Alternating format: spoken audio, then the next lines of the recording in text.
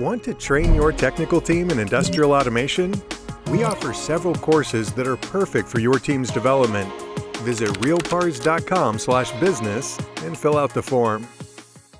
In this video, I'll introduce you to the most common instructions used in Connected Components Workbench. By working through a practical example, I will show you what the instructions are and how they work.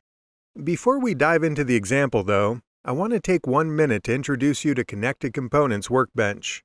Connected Components Workbench is the development environment for Allen-Bradley Micro800 PLCs. Since it is free to download and includes a built-in simulator, Connected Components Workbench is an ideal development environment for learning PLC programming. If you're interested in learning how to program Micro800 PLCs with Connected Components Workbench, check out our PLC Programming from Scratch courses, which are linked in the description below this video. These courses teach you PLC programming with Connected Components Workbench from first principles and are included with all RealPars memberships. Now that we know what Connected Components Workbench is, let's quickly talk about the ladder diagram programming language and the most common ladder diagram instructions.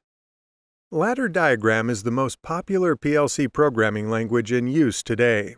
It is a graphical programming language that resembles electrical schematics. Since it is a graphical language, it is relatively easy to write and troubleshoot, making it an ideal programming language for writing complex Boolean logic. In ladder diagram, each line of code is called a rung because it resembles a rung on a physical ladder.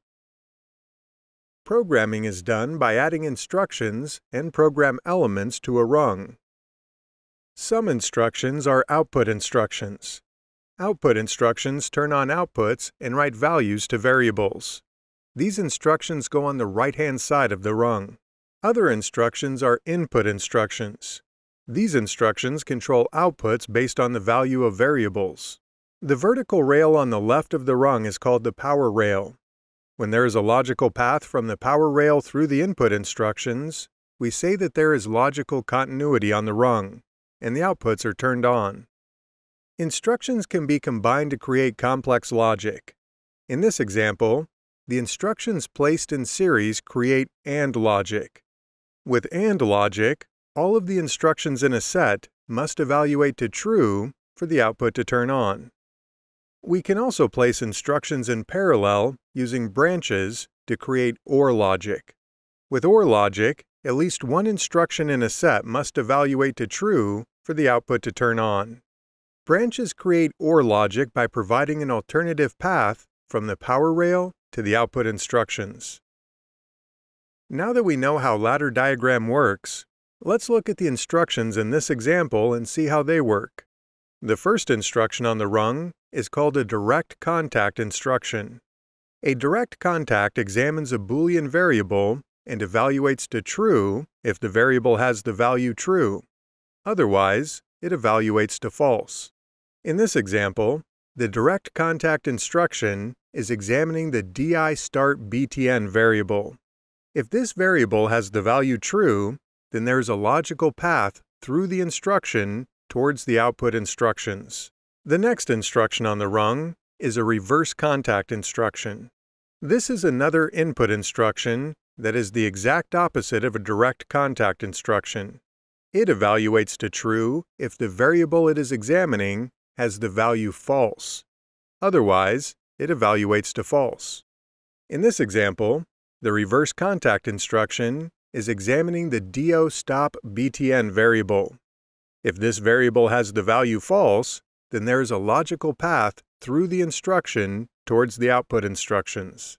The last instruction on the rung is a direct coil instruction. A direct coil instruction is an output instruction.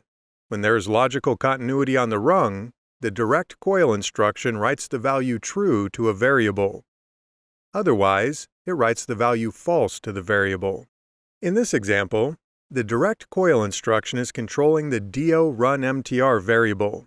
If there is logical continuity on the rung, then the instruction writes the value true to the variable. Otherwise, it writes the value false to the variable. In this example, the instructions have been combined to create complex Boolean logic. The motor will run if the variable DI start BTN is true and the variable DI stop BTN is false. Once the motor starts running, it will continue to run when DI start BTN is false, because the branch seals in the logical continuity of the rung. The motor will stop running when the stop button is pressed, because the reverse contact instruction breaks the logical continuity on the rung. This example is known as a seal-in circuit, and it is a very common design pattern in PLC programming. In this video, I introduced the basic principles of the ladder diagram programming language and the most common bit instructions that are used in ladder diagram. At this stage, you know what a direct contact, reverse contact, and direct coil are. You also know how they work and how they can be combined on a rung to create complex Boolean logic. If you want to continue learning how to program PLCs in a free development environment, check out our PLC Programming from Scratch courses that are linked in the description below. By following these courses, you can learn PLC programming from first principles and excel as an automation professional. If you're a plant manager looking to train your team, visit realpars.com/business. Just add your contact information, and our team will quickly get in touch to discuss how we can support your team's development. You can find the link in the video description.